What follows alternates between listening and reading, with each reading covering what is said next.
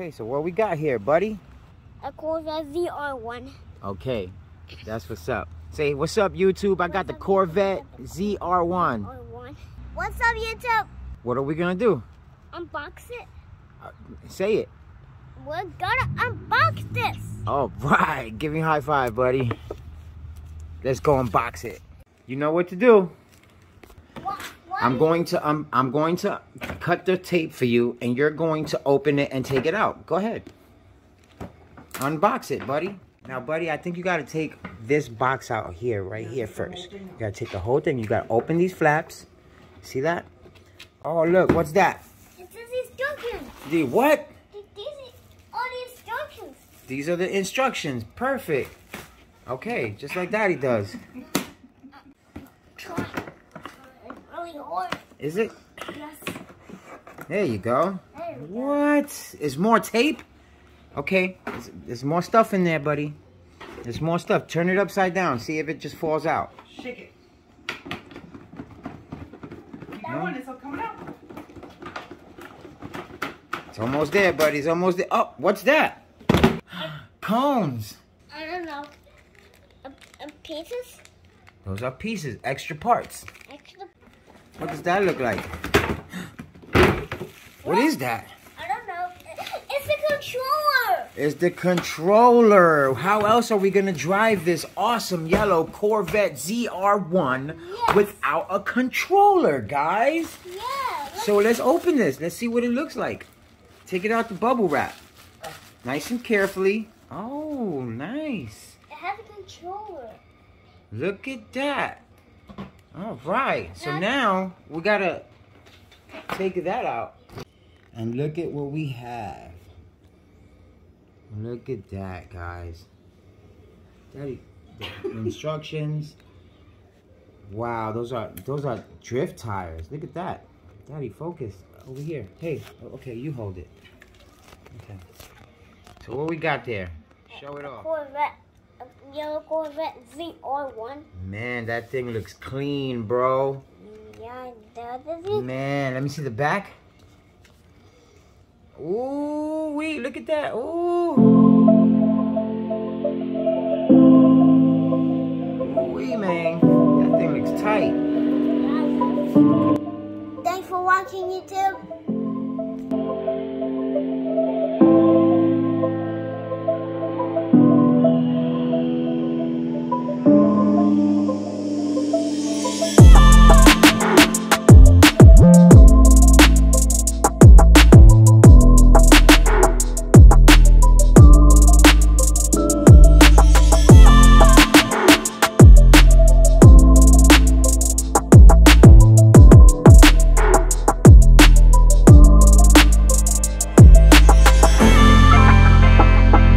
I took my son to the hobby shop today and he wanted this car.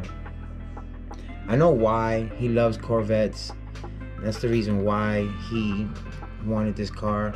But I had to do a review because I bought this car for almost 200 bucks, right? About 180 with tax. And wifey bought me this car for about 60 bucks. And I gotta say, I had to make a review because I got this one last year, sometime in the summertime, early summer, and I drove it one time, never drove it again. I thought it was pretty awesome, and I didn't want to destroy it. And I put it up. I forgot about it. And so my son got in tune with this one today, and we brought it home, we charged it up. Well, we didn't even charge it up. We just smacked some batteries in there, which was discouraging.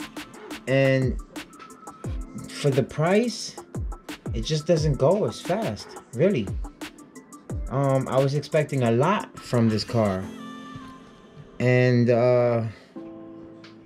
the only thing that I like right now is that the lights turn on. And you can actually control it from the... But anyways, that's pretty cool.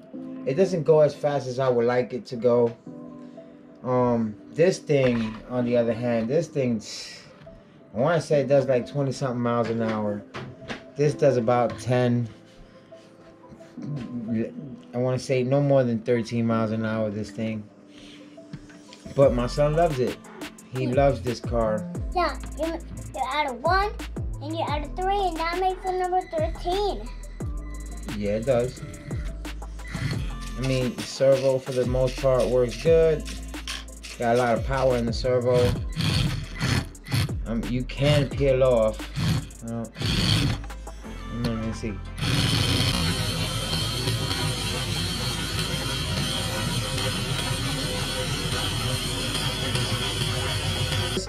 Let's go over the pros of this real quick. The body is sturdy as hell. I mean, that's a great body right there. And you flip it up on both sides, and out comes the car. And there goes the chassis. It doesn't have gyro, but you can install one. I was reading the manual, and you open this area right here, and you plug it into this slot that's right there, and you'll have gyro. But with the force that it has on 4 AAA batteries, I don't think you need a gyro really. It doesn't go as fast as it should. I thought, well, I mean, it doesn't go as fast as I would have liked it to go. It's got little front suspension.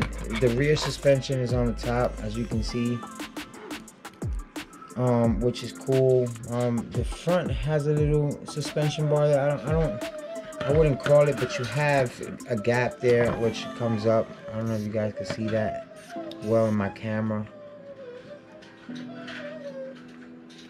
But yeah, and of course the chassis is all plastic. Like I said before, it's all plastic. Overall, it's a cool car. For the price, I could get probably 3 of these. And these things are, man, I didn't really do the review on this one. But months later, I can do it now. And this thing is a beast for the size. This little machinery is like, I didn't know how popular it was. I was just like, hey, buy one of those, babe. I would like to see it run. And we bought it, and we ran it. We was happy, and it was one of a kind for us.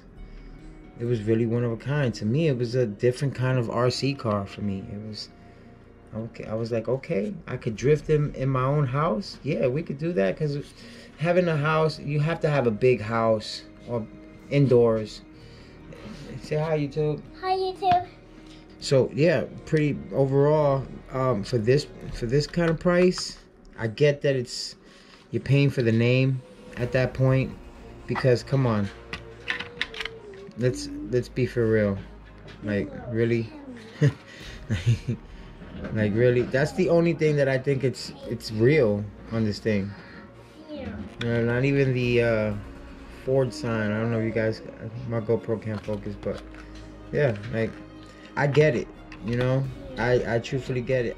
Well, that's my review on the Kyosho Mini Z yellow Corvette. Hope you guys like.